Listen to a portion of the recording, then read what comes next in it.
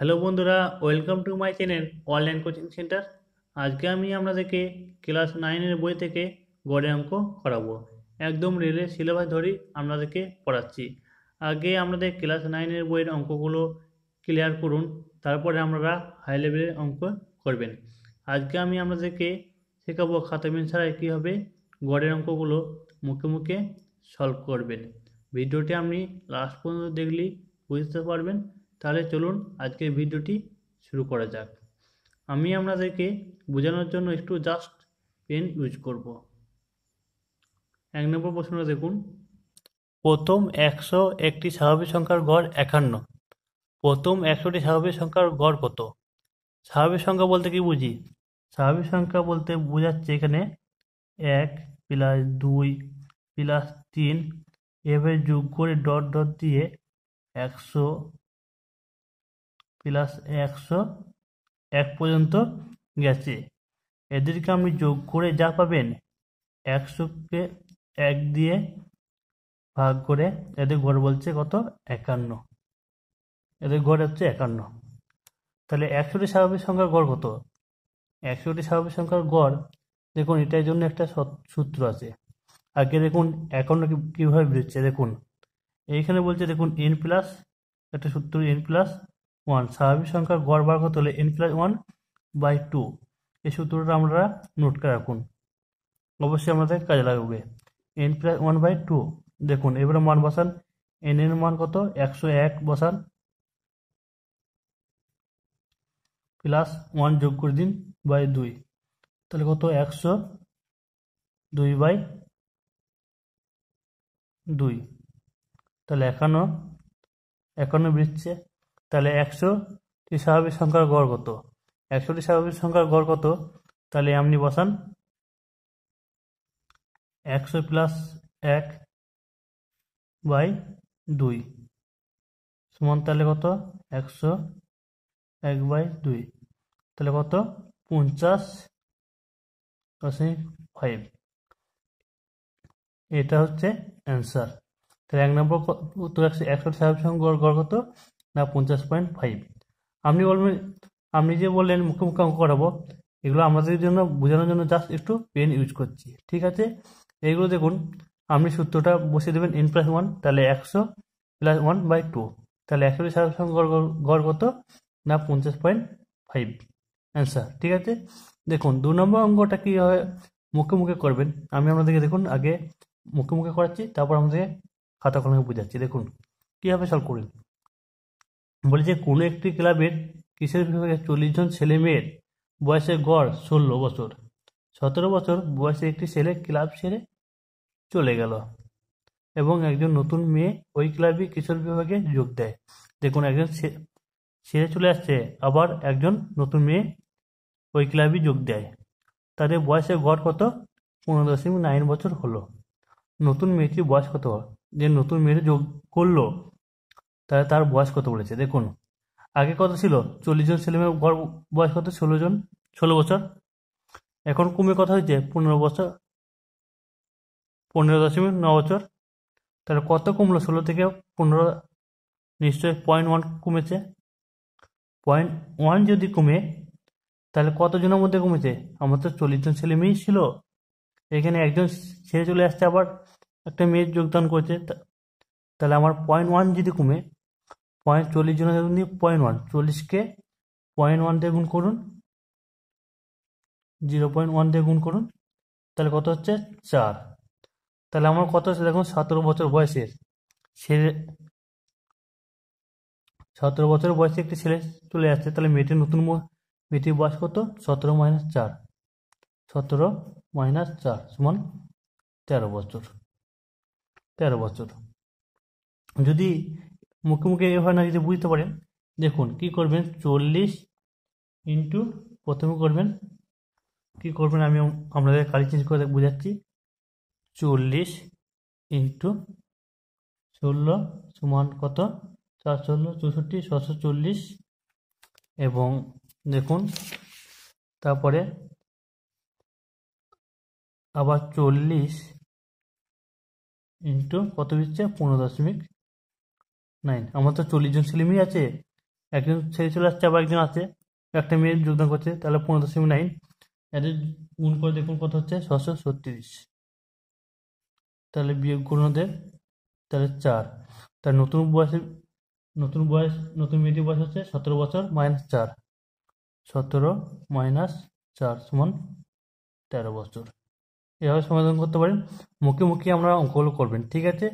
তারপরে নেক্সট কোশ্চেনে দেখবো কীভাবে আপনারা কি বলছে। দেখুন নেক্সট প্রশ্নটা বলছে, দেখুন তোমাদের বিদ্যালয়ের সবুজ বাহিনীতে 24 জন ছাত্রী আছে। 17 বছর বয়সে একজন ছাত্র সবুজ বাহিনী ছেড়ে দিল এবং একজন নতুন ছাত্রী সবুজ বাহিনীতে যোগদান করায় আগের মতনই। একজন যাচ্ছে আবার একজন আসছে, ঠিক আছে। সবুজ বাহিনীর সকল ছাত্রীর গড় বয়স 1 মাস করে কমে গেল। দেখুন সব ছাত্রছাত্রী কি করছে, 1 মাস করে গড় বয়স 1 মাস করে কমে গেল। তাই নতুন ছাত্রীর বয়স কত? দেখুন এটা হচ্ছে খাতা পেন লাগবে না, দেখুন একদম মুখে সব ছাত্রী যদি 1 মাস করে কমে যায় তাহলে কতজন ছাত্রছাত্রী ছিল? 24 জন ছাত্রছাত্রী ছিল, তাই তো। তাহলে ক মাস কমলো? নিশ্চয়ই 24 মাস কমলো। 24 মাস মানে ক বছর না 2 বছর? 24 মাস মানে তাহলে 2 বছর। তাহলে 17 বছর মাইনাস 2 বছর করুন, 17 মাইনাস 2 করলে 15 বছর। তাহলে নতুন ছাত্রীটির বয়স কত? 15 বছর। আশা করি বুঝাতে পারলাম। তারপরে দেখুন 4 নম্বর অঙ্কটা কীভাবে সমাধান করবেন। দেখুন 4 নম্বর অঙ্কটা দেখুন, 10 জন কি বলছে, 10 জন ছাত্রীরা প্রথম 9 জনের গড় উচ্চতা 130। তাহলে এদের গড় করুন 9 ইন্টু 130।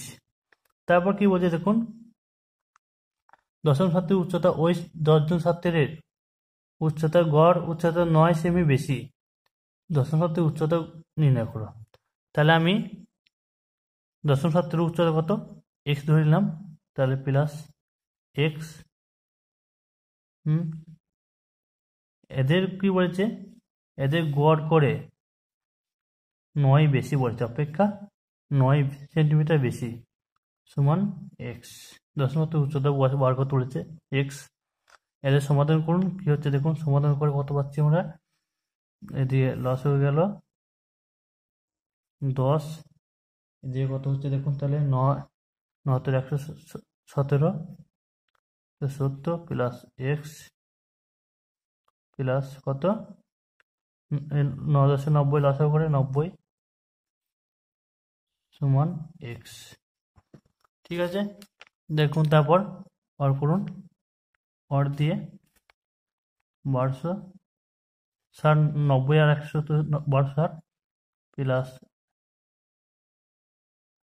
x সমান 10 সমান x। অর দিয়ে করুন, অর দিয়ে কত হচ্ছে, এদিকে 10x গেল, এদিকে আমি গুণ করছি 10x, এ তাহলে 1260 প্লাস x সমান 10x দিয়ে x সমান কত, এদিকে বিয়োগ করুন, x সমান কত হচ্ছে 9x, 9x আর এদিকে 1260 দিয়ে কাটাকাটি করুন, দেখুন কত হচ্ছে 140 সেন্টিমিটার। এটা একটু আপনাদের খাতা পেন লাগাতে হবে, অঙ্কটা একটু বড় ছিল, ঠিক আছে। আশা করি আপনাদের বুঝাতে পারলাম। তারপর দেখুন 5 নম্বর অঙ্কটা কীভাবে সলভ করবেন। দেখুন কি বলছে, একটি কারখানায় দক্ষ ও দক্ষ কর্মীর সংখ্যা যথাক্রমে 120 জন এবং 80 জন। প্রত্যেককে দৈনিক মজুরি যথাক্রমে 275 টাকা ও 225 টাকা।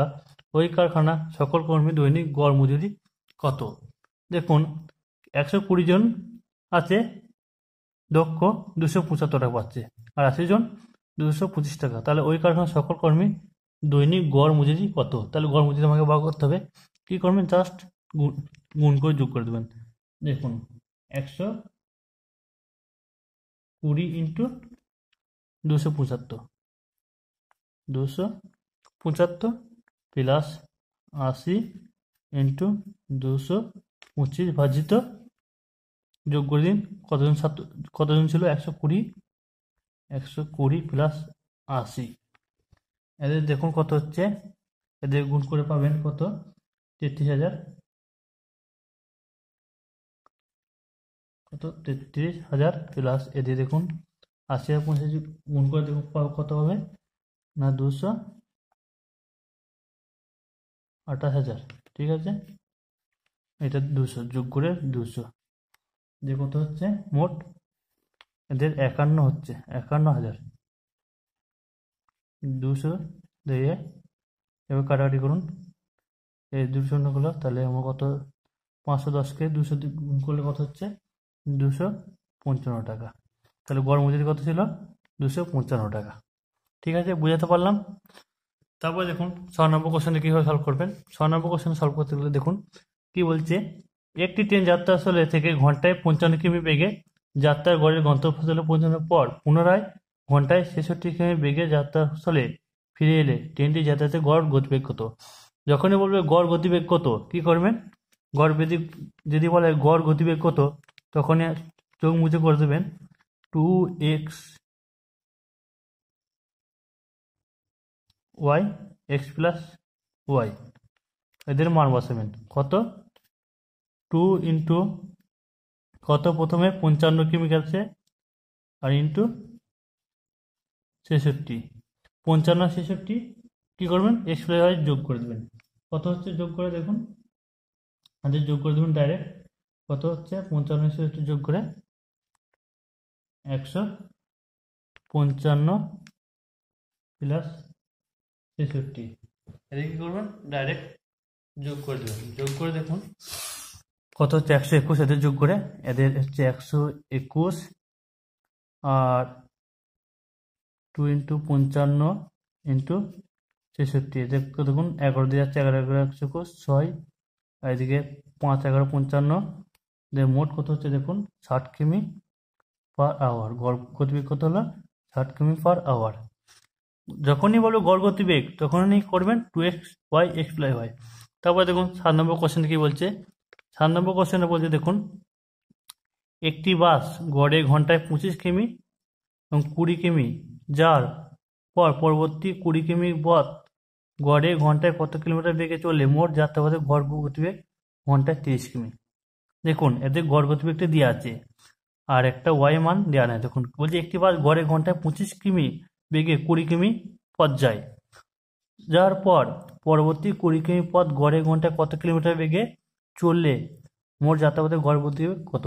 তাহলে গড় গতিবেগ কত বলছে, আমি ধরে নেবো তাহলে এখানে কত, এখানে আমরা ধরে নিবি গড় গতিবেগ সমান 2x y x plus y সমান কত 30 বলিয়ে দিয়েছে। ঠিক আছে 30, তাহলে আমি করবো 2 ইন্টু কত দেখুন 2 ইন্টু 25 প্লাস ওয়াই মান যাই না, ওয়াই মানটা আমাকে বার করতে হবে। তাহলে 25 প্লাস ওয়াই সমান কত 30। তাহলে আর কত দেখুন এগুলো 50 ওয়াই 25 প্লাস ওয়াই সমান 30। তাহলে এই 0 0 কেটে দিন, কাটা হয়ে গেল, দিয়ে দেখুন এদের গুণ করুন, এদের গুণ 3 25 75 প্লাস 3y সমান কত 5y। তাহলে 2y এদিকে পাচ্ছি বিয়োগ করে 75 সমান 2y, তাহলে y সমান কত 37.5 অ্যান্সার। তারপরে দেখুন 8 নম্বর অঙ্কটা কী হয় সমাধান করবেন। দেখুন 8 নম্বর অঙ্কটা সমাধান করতে গেলে আপনাদের কীভাবে করবেন আমি আপনাদেরকে প্রসেস শিখিয়ে দিচ্ছি। দেখুন বলছে কোনো এক কারখানায় সকল কর্মী দৈনিক গড় বেতন 250 টাকা, কর্মীদের মধ্যে 10 জন দক্ষ কর্মী দৈনিক গড় বেতন 400 টাকা এবং বাকিতে কর্মীদের দৈনিক গড় বেতন 200 টাকা হলে ওই কারখানার মোট কর্মীর সংখ্যা নির্ণয় করো। এটা কি করবেন, আমরা এটা এলিগেশন পদ্ধতি করবেন। ঠিক আছে, এলিগেশন করলে অঙ্কটা আমাদের খুব সহজেই মান বেরিয়ে যাবে। দেখুন কীভাবে এলিগেশন করবেন 8 নম্বর অঙ্কটা। দেখুন কি বলছে 8 নম্বর অঙ্কটা, দেখুন এদিকে আমি আপনাদের একটু খাতা পেনে সরাচ্ছি। দেখুন কোনো এক কারখানার সকল কর্মী দৈনিক গড় বেতন করছে কত 250 টাকা, কর্মীদের 10 জন দক্ষ কর্মী দৈনিক গড় বেতন 400 টাকা এবং বাকিদের দৈনিক গড় বেতন 200 টাকা। তাহলে আমার কত গড় বেতন থেকে শুরু করবো? গড় বেতন কত আমার? 250। তাহলে মাঝে লিখবেন কত? 250। 250। আর একটা দেখুন কি বলেছে, আর একটা বেতন কত বলেছে? 10 জন 400 টাকা এবং 200 টাকা। তাহলে এটা এদিকে কি করবেন? 400 টাকা। 400 টাকা আর এদিকে কত? 200 টাকা। বিয়োগ করুন, কত হচ্ছে দেখুন 200 টাকা গড় বেতন দৈনিক বাকিদের গড় বেতন বাকিদের, তাহলে এটা কত? 50 বিয়োগ করে এটা 50 আর এদিকে বিয়োগ করে কত হচ্ছে দেখুন, এদিকে বিয়োগ করে পাচ্ছি আমি 150। তাহলে কত এদের রেশিও কত? 3:1। তাহলে এদের কত যোগ করে 4 পাচ্ছি, যোগ 4 জন পাচ্ছি। তাহলে কর্মীদের মধ্যে 10 জন দক্ষ ছিল, তাহলে 4 10-এ আমাকে কি বার করতে বলেছে? দেখুন কি বার করতে বলেছে আমাকে, মোট কর্মী বার করতে বলেছে। তাহলে আমার 10 জন যদি দক্ষ থাকে তাহলে মোট কর্মীর সংখ্যা কত? 4 × 10 সমান 40 জন কর্মীর সংখ্যা আমার বেরিয়ে গেল। তারপরে দেখুন 9 নম্বর অঙ্কটা কীভাবে সমাধান করবেন। দেখুন 9 নম্বর অঙ্কটা আমাদেরকে বিভিন্ন পরীক্ষায় এসে থাকে। দেখুন এটা খুবই ইম্পর্টেন্ট। দেখুন একটি বিদ্যালয়ে 8ম শ্রেণীর বার্ষিক পরীক্ষার 100 জন ছাত্রের গণিতের নম্বরের গড় নির্ণয় করার সময় ভুলবশত একজনের নম্বর 56 স্থলে 66 ধরায় গড় পাওয়া গেল 50। প্রাপ্ত নম্বরের পরীক্ষিত গড় কত? দেখুন যখনই বলে ভুলবশত একজন নম্বর 56 স্থলে 66 ধরায়, তাহলে কি করবেন? দেখুন এই অঙ্কটা একদম মুখে মুখে। দেখুন 56 থেকে 66 কত বাড়িয়েছে দেখুন, নিশ্চয়ই 10 বাড়িয়েছে, 10 বেরোলো। 10কে কি করবেন? 100 জন ছাত্র বা 50 জন ছাত্র থাকলে ওই 10কে 100 দিয়ে ভাগ করুন। তাহলে 10কে যদি 100 দিয়ে ভাগ করায়, 10কে যদি 100 দিয়ে ভাগ করায় তাহলে কত হচ্ছে? 0.1। 0.1। তাহলে বলছে 50 প্রাপ্ত পায় নম্বরে, তাহলে 50 থেকে 0.1 বিয়োগ করে দিন। 0.1 যদি বিয়োগ হয় কত হচ্ছে দেখুন, 0.1 এখান থেকে বিয়োগ করে দিন, তাহলে কত হচ্ছে দেখুন, 0.1 যদি বিয়োগ করা হয় 49.99। তাহলে 50 যদি 0.1 যদি বিয়োগ করা হয় তাহলে 49.9। এইভাবে না যদি বুঝতে পারেন, আমি আপনাদেরকে একটু বড় করি আপনাদেরকে বুঝিয়েছি। দেখুন এই অঙ্কটা করার জন্য কীভাবে করবেন, দেখুন প্রথম কি করবেন, 100 জন ছাত্র ছিল, আমার গড় নাম্বার পাওয়া ছিল 50, গড় নাম্বার পাওয়ার কথা ছিল 50, কিন্তু ভুলবশত 56 স্থলে 66 হয়েছে, সেই জন্য আমার গড় নাম্বার হয়ে গেছে। দেখুন 100 × 55, 50 মাইনাস কত বেড়েছে আমার? 66 বেড়েছে, তাই 66 প্লাস কি করবেন, 66 প্লাস আর কত আমার 56 সমান যা বেরোবে, এদের গড় করে দেখুন 100 দিয়ে ভাগ করবেন 49.9ই বেরোবে। আশা করি বুঝাতে পারলাম। তারপরে দেখুন 10 নম্বরটা আর 8 নম্বর অঙ্কটা একই। একটি অফিসের কর্মচারী মাসিক গড় বেতন 7,000 টাকা। এদের মধ্যে অফিসারদের মাসিক গড় বেতন 11,000 টাকা হলে বাকিদের মাসিক গড় বেতন 6,000 টাকা। ওই অফিসে শতকরা কতজন অফিসার কাজ করেন? দেখুন এই অঙ্কটা আপনি কীভাবে সমাধান করবে। এই অঙ্কটি সমাধান করতে গেলে দেখুন আমি আপনাদেরকে দেখাচ্ছি কীভাবে সমাধান করবেন।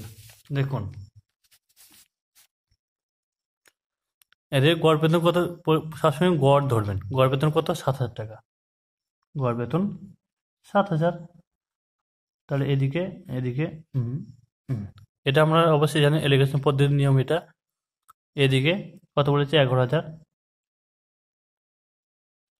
টাকা। আর এদিকে দেখুন বাকিদের গড় বেতন 6,000 টাকা। 6,000 লিখলাম। 6,000 লেখার পর দেখুন কি করবেন, 6,000 দেখুন এদের বিয়োগ করুন, কত হচ্ছে এটা 1000, আর এটা হচ্ছে কত 4000 টাকা। 7000 টাকা 1100 বিয়োগ করলে 4000 টাকা। রেশিও কত 1:4,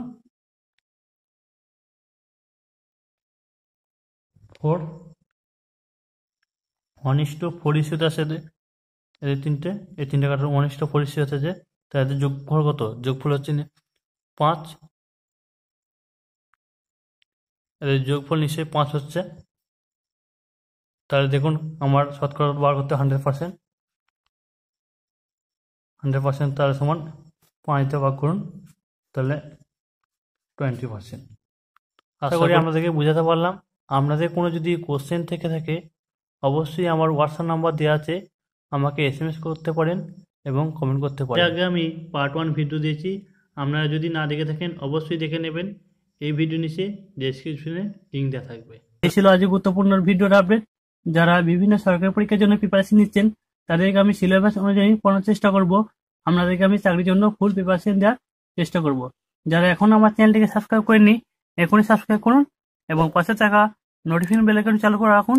নোটিফিকেশন চালু করে রাখলে যখনই আমি ইম্পর্টেন্ট ভিডিও আপলোড দেব সবার আগে নোটিফিকেশন পেয়ে যাবেন। আপনারা অবশ্যই ভিডিওটি লাস্ট পর্যন্ত দেখেছেন। ভিডিওটি আপনাদের উপকার লাগলে অবশ্যই লাইক, কমেন্ট এবং বন্ধুদেরকে শেয়ার করবেন। আর আপনাদের কিছু কোশ্চেন থাকলে আমাকে কমেন্ট করে জানাতে পারেন এবং হোয়াটসঅ্যাপ নাম্বার দেওয়া আছে, আমাকে কল করতে পারেন। ততক্ষণ আমার সুস্থ থাকুন, ভালো থাকুন। অনলাইন কোচিং সেন্টারের সাথে সর্বদা জুড়ে থাকুন।